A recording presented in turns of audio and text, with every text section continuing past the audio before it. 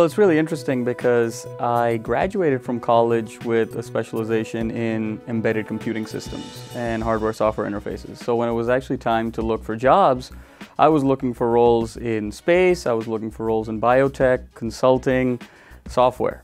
And what really struck me about space was that it's really this perfect marriage between patriotism and capitalism.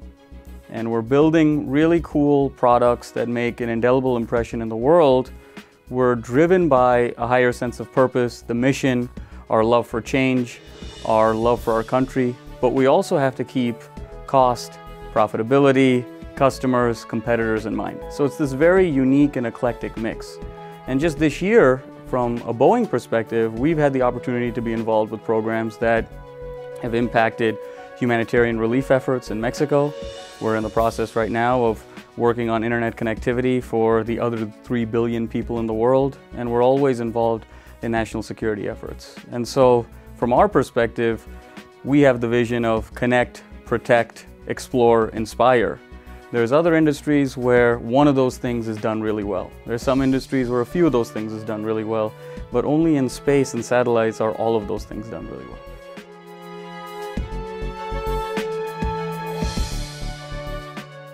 Well, I'd probably give myself 3 words or 3 lessons of advice. The first is not to be typecast by my major and not really look at myself from the perspective of an aerospace engineer or a mechanical engineer, but just as an overall holistic engineer, problem solver, and technologist. And that's because really the boundaries of the traditional disciplines are breaking, and all of the key innovations are really happening right at those boundaries and those lines that are blurred in between the boundaries. So from that perspective, really looking at my area of specialization and saying, how could this be applied to another area or feed into another area would be something that I wish I had known. Secondly, I think it's more important to how you're learning versus what you're learning. And what you're learning is very important, but the how you're learning is probably even more important. And learning how to learn is probably the key professional skill that I've had to apply over and over again in my career. Because you're always going to be put into assignments, environments, contexts where you don't have all the background knowledge and you don't have all the answers right away. And success is really defined by how close and quickly you can adapt to your atmosphere and get caught up and brought up to speed and bring value. And then finally, I would say, really look at my extracurricular activities in a very strategic way. I think companies of today are looking for employees of tomorrow that can really be dropped into any situation or any environment with different stakeholders, different objectives, different personalities, different skills mix, and work together towards a common goal, build consensus, and really work together for a tangible reason. And so those are skills that you don't really acquire inside the classroom. Those EQ type of skills are really what you acquire outside of the classroom. So I would be very vigilant in how I would go after my extracurricular activities, whether it's running for the school paper, running for student council president, president of my fraternity. I would really look at those extracurricular activities as not something to just check the box, but really that has real meaning as part of my overall educational experience.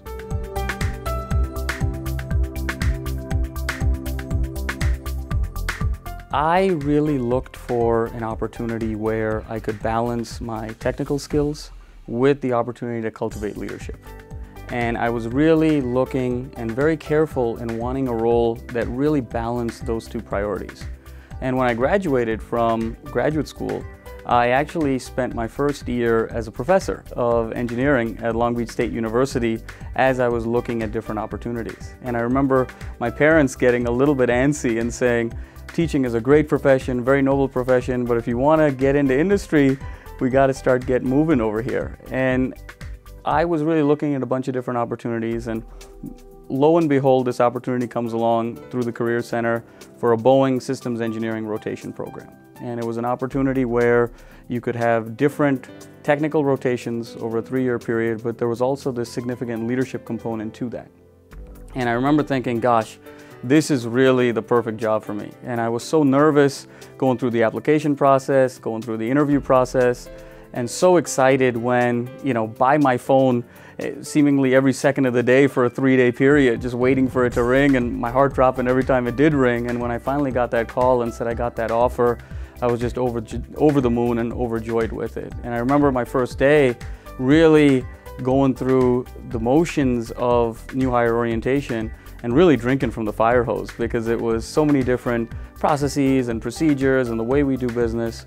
But two things really struck out. And the first was, even though Boeing was such a large company, 160,000 employees, 80 plus different countries, it felt like it had the intimacy of a small Midwestern town.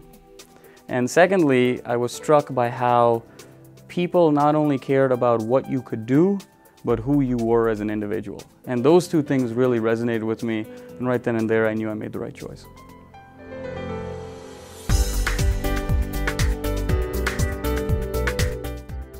Three things come to mind, and I remember being in one of my mentor's office over the course of a mentoring session, and something he said really struck a nerve with me. And he said, I'm always puzzled by how people come to my office and say, I want to be person X, or I want to have the role of person Y.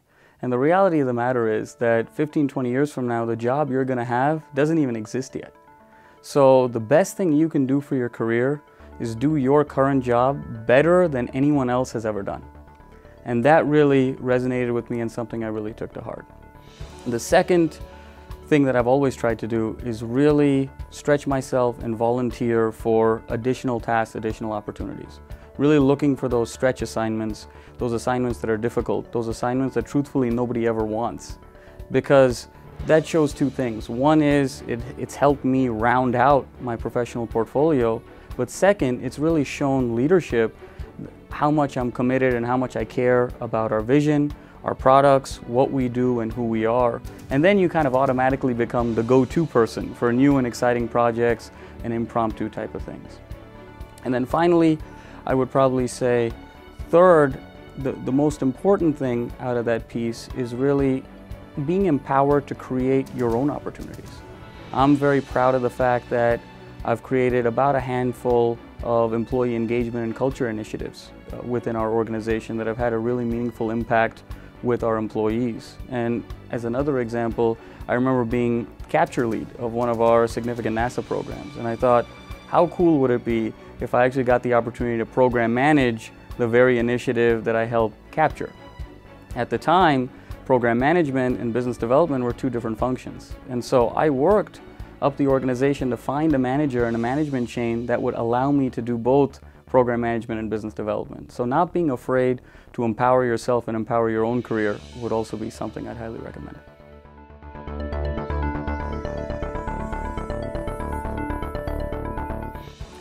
Mentoring is really one of my passions. One of the quotes that really resonates with me is, I've heard a number of successful people say, when you reach the top, that it's very important from a duty and obligation standpoint to bring the elevator back down.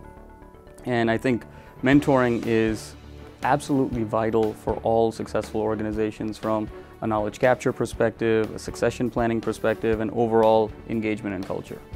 What I've done is, I'm very proud to say that I've started a mentoring program at Boeing called Mentoring on Rotation Experience. And the whole program is designed to pair mentors and proteges over 6-month rotations based on the things that they're looking for, whether that's technical skills, leadership acumen, work-life balance, educational opportunities. We've built a program over 6 months where it's designed for mentors and proteges to have consistent sessions, program activities and events supplement that, and each participant gets points for every session they attend or every activity that they're part of. And at the end of the 6 months, folks graduate from the program with distinction or with honors, and the Boeing executive sponsors are there to be part of the graduation ceremony and recognize these individuals. And this is a program that started in El Segundo, California. It's now going to multiple Boeing sites. And I'm very proud of the fact that we were also published in the International Mentoring Association Connect magazine, and I had the opportunity to present our findings at the International Mentoring Association conference. So that's been a significant career highlight for me and something I'm very proud of and something that means a great deal to me.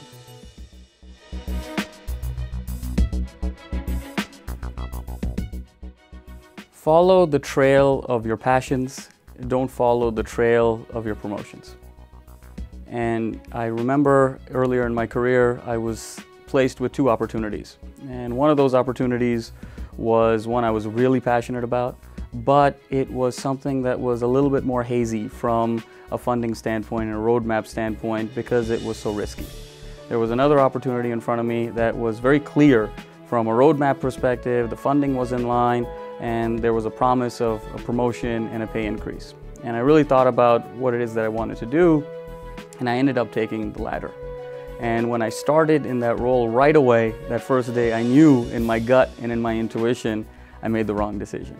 But I still gave my best self to that role. And ironically enough, a few months later, there was sort of a reprioritization of resources, and the funding from the second role went to the first role, and the funding from the first role was removed from the second role. And so it all ended up working out in the end, and there was a happy ending. But I remember recalling I never wanted to make that mistake again, because oftentimes we forget that your career is an interval of time. It's not just a point in time. And it's important to understand that area under the curve of acquiring the skills, the accomplishments, the perspectives, and the promotions and the titles over time to really make a successful career. And I've really adopted to that mindset and really understanding that what you're passionate about, what you're good at, and what the company needs. If you can answer that question at that intersecting point, you can never go wrong in your career.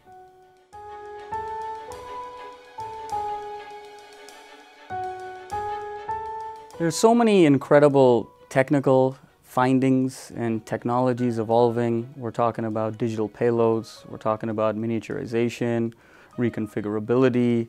There's so many exciting things from a technical perspective, but I think the most exciting part about the industry is the overall visibility itself.